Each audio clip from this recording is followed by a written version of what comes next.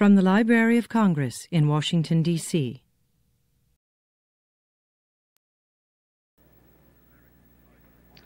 American poetry. Whatever it is, it must have a stomach that can digest rubber, coal, uranium, moons, poems. Like the shark, it contains a shoe. It must swim for miles through the desert, uttering cries that are almost human.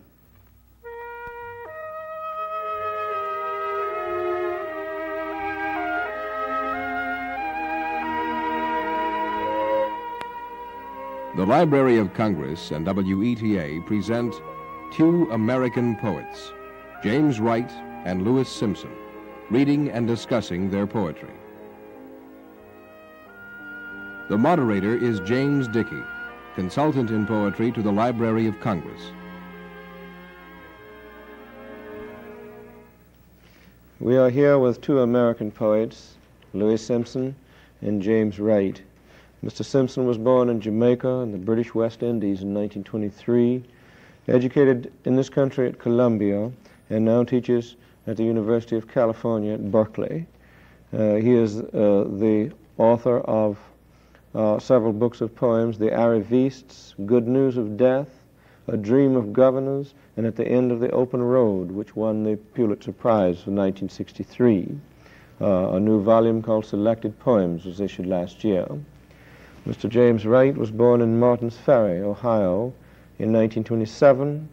He graduated from Kenyon College and did graduate work at the University of Washington in Seattle. He is the author of 3 books of verse, The Green Wall, St. Judas, and The Branch Will Not Break. These two poets approach the situation of being American poets very differently, as they should. A story about chicken soup. In my grandmother's house, there was always chicken soup and talk of the old country, mud and boards, poverty, the snow falling down the necks of lovers. Now and then, out of her savings, she sent them a dowry. Imagine the rice-powdered faces and the smell of the bride like chicken soup. But the Germans killed them. I know it's in bad taste to say it, but it's true. The Germans killed them all.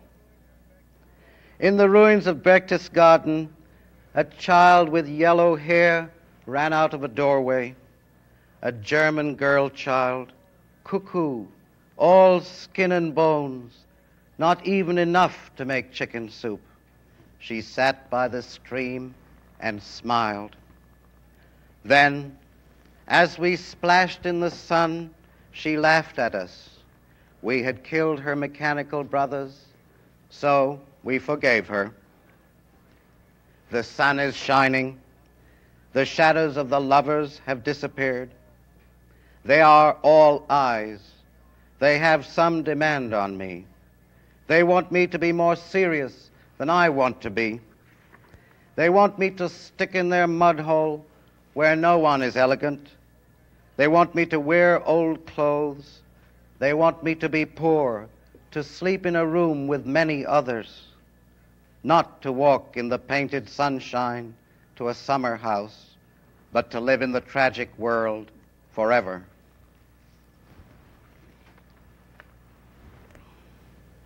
Louis, I want to ask if that poem is about America. Well, it is about an American experience which I don't think we have absorbed. That is World War II. It's part of our psyche, especially part of the psyche of people who are interested in what happened to the Jews. This is a shock and a thing that has not yet been absorbed. That is American in that sense, but it is not just American. I think it's about death and... Well, all right, and that's fair enough. I keep thinking about the phrase, to live in the tragic, they want me to live in the tragic world forever. There was a remark by Randall Jarrell that I thought was interesting, and I don't know if I've ever quite absorbed it. He said that we have an attempt to create a Native American poetry, by which I suppose he means we have an attempt on the part of our own imagination to come to terms with our real life. But he said that the farther back we get, that is, the closer, say it, in the American past, the closer to the American past we become, the more we find Europe coming up. Indeed. That was a strange... Well, they wouldn't agree with this in California, where I am. They wouldn't agree with it in California. No.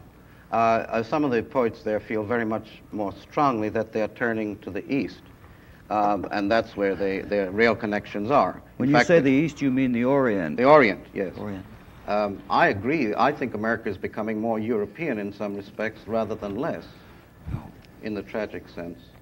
What I like so much about that poem, Louis, is that it seems to me to be a very eloquent variation on the no man is an island idea.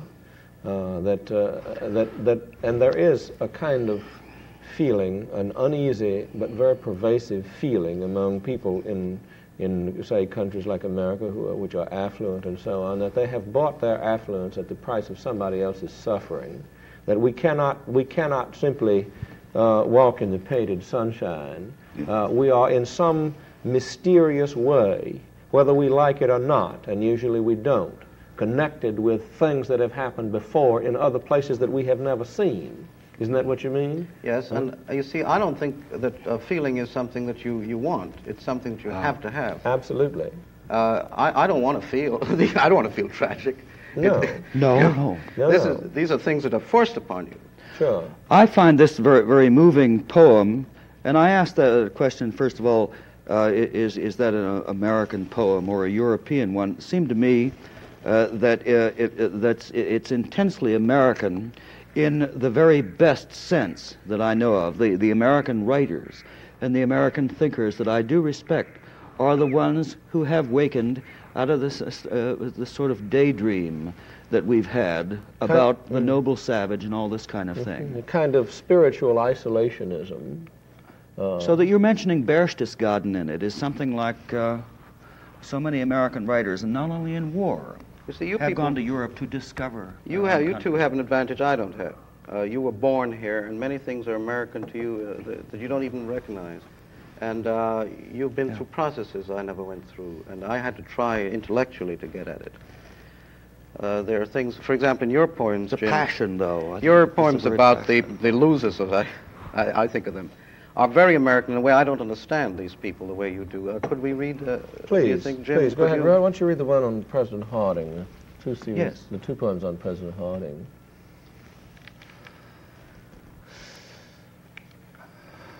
Two poems about President Harding. First, his death. In Marion, the honey locust trees are falling. Everybody in town remembers the white hair, the campaign of a lost summer, the front porch open to the public, and the vaguely stunned smile of a lucky man. "Neighbor, I want to be helpful," he said once. Later, "You think I'm honest, don't you? Weeping drunk." I am drunk this evening in 1961 in a jag for my countryman who died of crab meat on the way back from Alaska. Everyone knows that joke.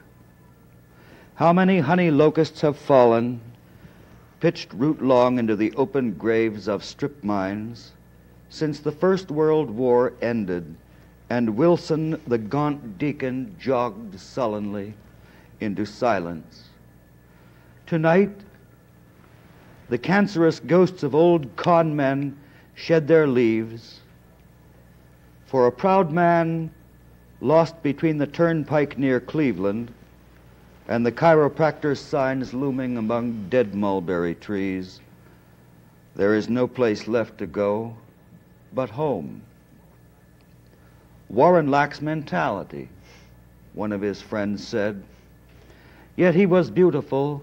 He was the snowfall turned to white stallion standing still under dark elm trees. He died in public. He claimed the secret right to be ashamed. And second, his tomb in Ohio. The epigraphs H.L. Mencken's remark on William Jennings Bryan. He died of a busted gut. 100 slag piles north of us, at the mercy of the moon and rain, he lies in his ridiculous tomb, our fellow citizen. No, I have never seen that place where many shadows of faceless thieves chuckle and stumble and embrace on beer cans, stogie butts, and graves.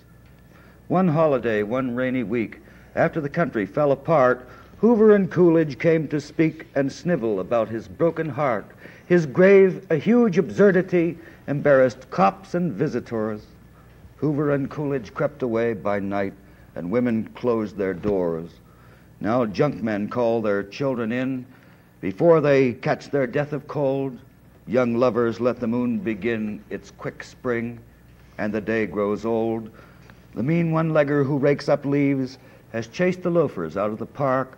Minnigan Leonard half believes in God, and the pool room goes dark. America goes on, laughing, and Harding was a fool. Even his big pretentious stone lays him bare to ridicule. I know it, but don't look at me. By God, I didn't start this mess.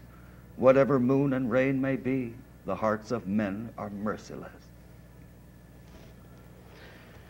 The question I have is, I think I understand that poem. It's about innocence, in a sense. This is what you love about Harding, who seems so very unlovable to me. Yes. But it is innocence. And the other thing I want to bring up, though, is question of rhythm, because I believe that this is what makes a poet. I think that at the middle of a poet is a sense of rhythm, and this is more important. If you can put one thing first and nothing second, I think this is the quality that makes poetry. And you have two completely different rhythms in that one poem. One is what I suppose you'd call free verse, and the other is a very powerful, what is it, a tetrameter, or is it a trimeter? Tetrameters. Beat. How do you feel about this question of rhythm as a poet? Is this essential to you, Jim? Absolutely. Poetry comes to me, first of all, through its sound, and sound also implies the development of a thing, too. I wanted to have, in this poem, to have a very, very formal and dignified rhythm, if I could get it, to try to show my respect for Harding. The poem isn't simply about Harding. Of course, it's about Americans who are caught in some kind of dream and are suddenly thrust into reality.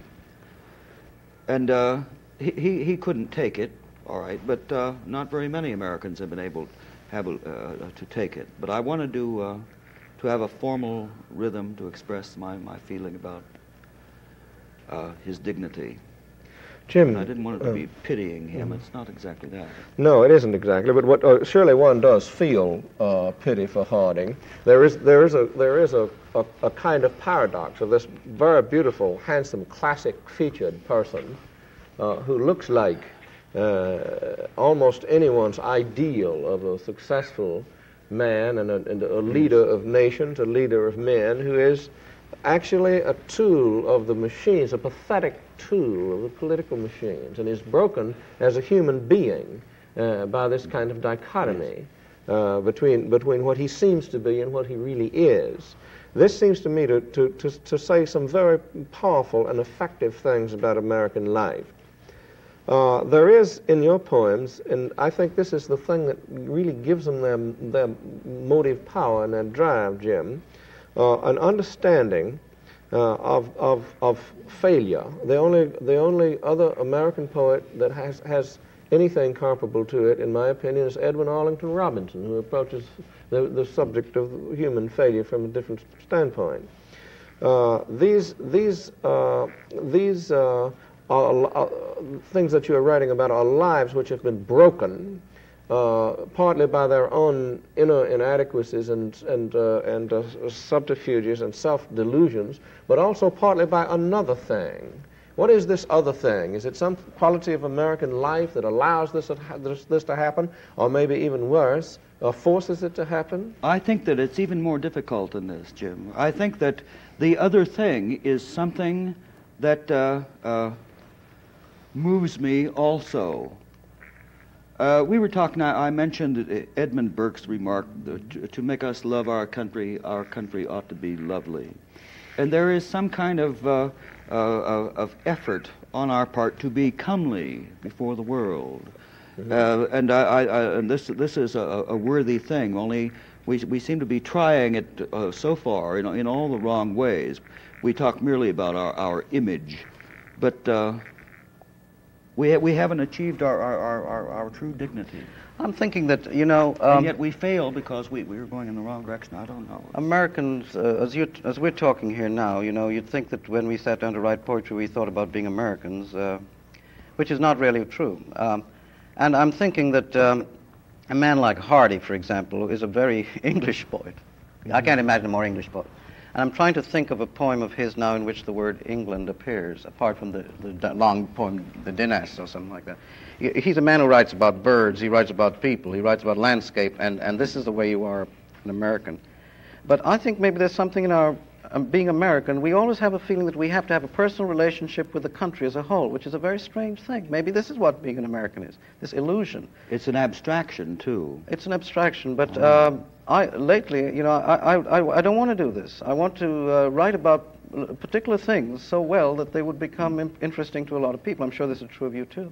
Sure. The business of being an American poet would then devolve into as a writing problem into your rendering the American experience as you live it so vividly that it would become, if one wanted to see this in it, an American poem thereby, but not through any overt and sort of external Americanism. Oh, absolutely, surely this is true. If it isn't, it should be. I have the feeling there are all sorts of things hovering in the air that we live with and so on, and we don't write poems about. Now, I want to ask you a question about that poem. You had certain things you felt, but you dramatized it. You put it on to Hardy. Now, this seems to me to be not the typical operation today among many poets. Today we live in a period when sincerity is the word, sincerity is the rage. You just come directly out, and you pour in a lyric outpouring your own to things directly at the audience, and confessional poetry, I call it. And but you go through a different thing. You put an object in between yourself and the man listening, a character, Harding. And this is, I think, a not too fashionable way of doing it nowadays. Do you feel this, or no? I think that you're right, and I'm tired of that confessional sort of poetry. I think that this is essentially dramatic.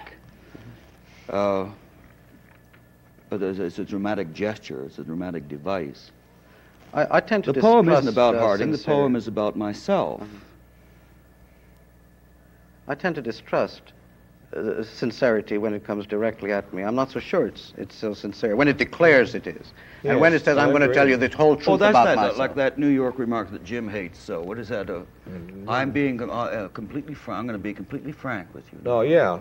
I'm going to be honest with you. When anybody tells you that, you know that he isn't. Yeah, count your spoons. Yeah, right. But you see, right. I think a lot of the younger people I know who write poetry do not understand the creation of an object between the poet and the audience. A kind of a dramatic fiction. No, they don't. They think it's a dishonest thing to create fiction, and I think it's an attack on the imagination.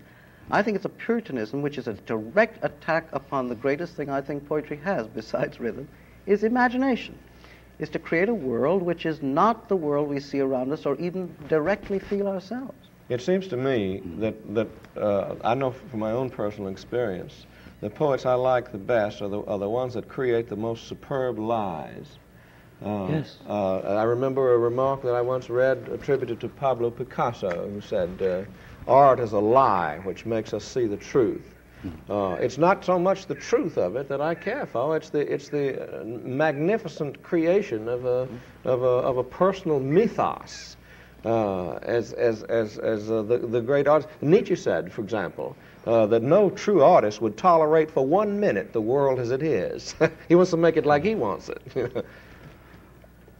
Speaking about people who create a personal mythos, and also about this whole problem, Louis, couldn't we hear that poem of yours, the Walt Whitman?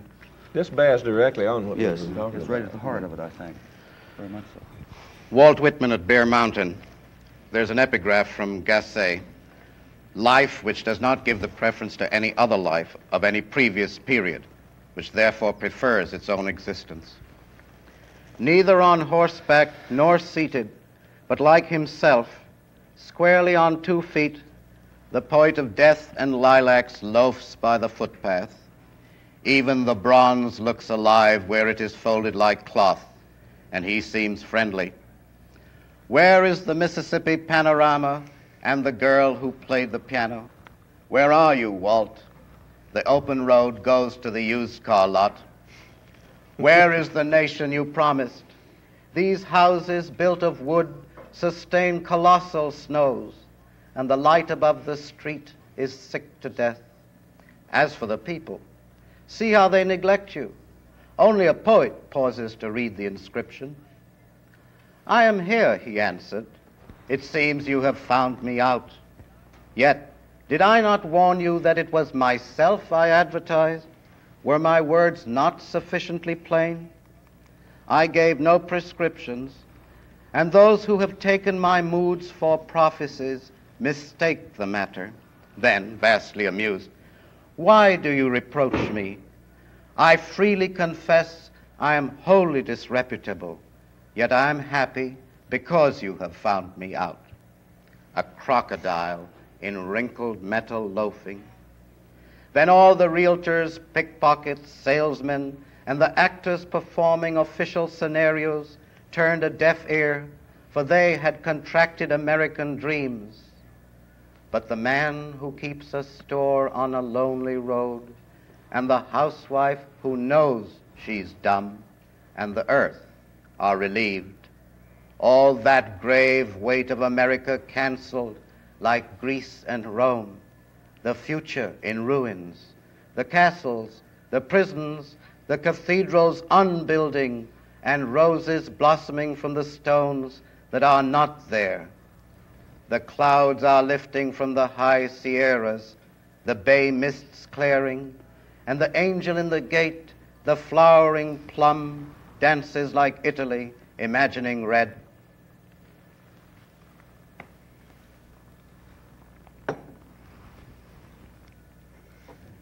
I was trying to say something there that I don't think was a reflection of anything I had seen. It's true I had a tree outside my gate, you know, that was the color of red I could never have imagined, you know. And I thought how wonderful if we could write poems that would present things that there are no patterns for in this world. Louis, if you don't mind my commenting on this from a purely personal standpoint, I have read so many accounts of the failure of Whitman's dream for America that I'm not insensitive to certain implications of the poem. Many people have said that the 19th century in which Whitman wrote, and which it was possible for him to believe as he did, about the fine future where everybody would be comrades and raise up an enormous nation of free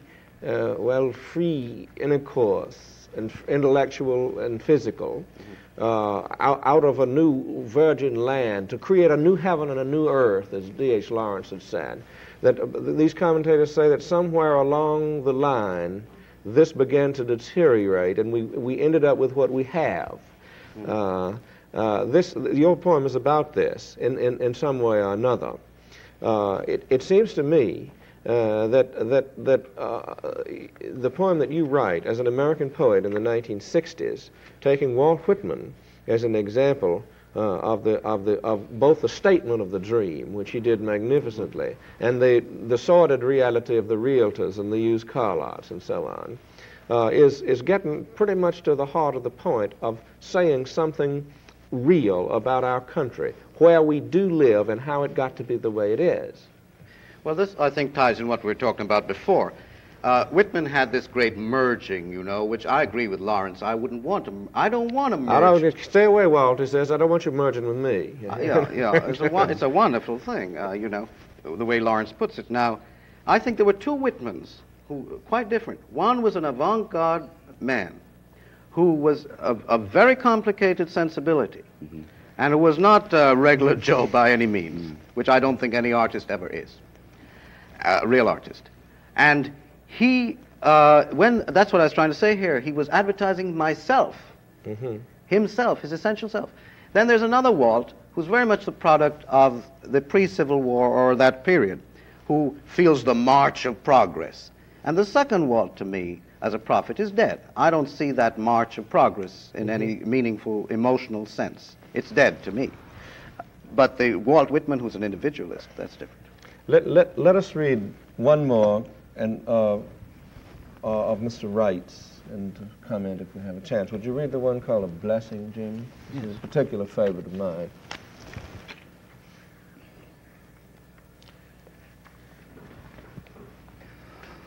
A blessing.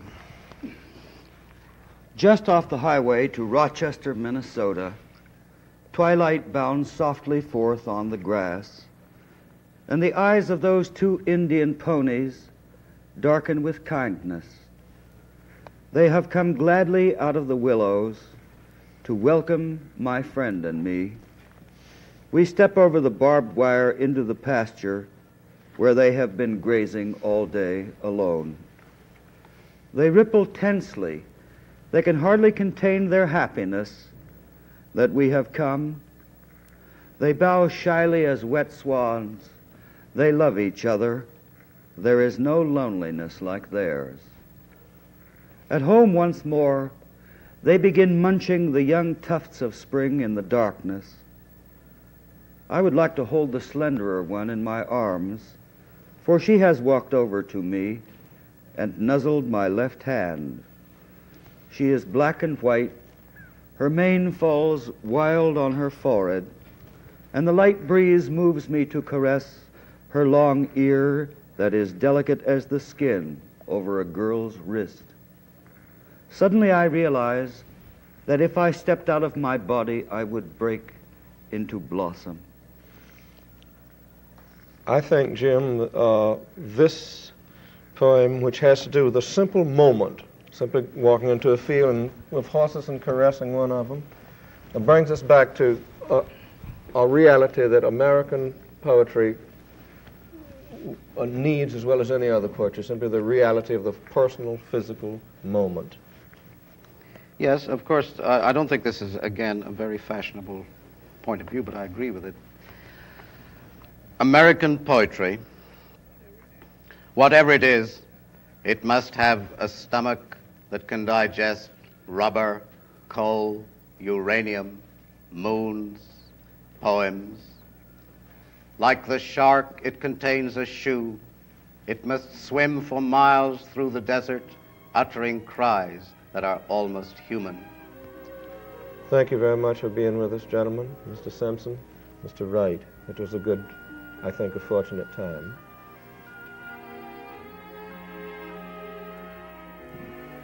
Two American Poets, featuring James Wright and Louis Simpson, has been presented under the auspices of the Gertrude Clark Whitall Poetry and Literature Fund, in cooperation with the Library of Congress.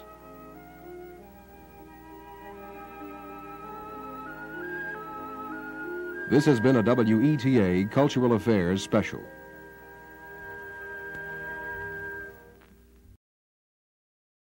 This has been a presentation of the Library of Congress. Visit us at loc.gov.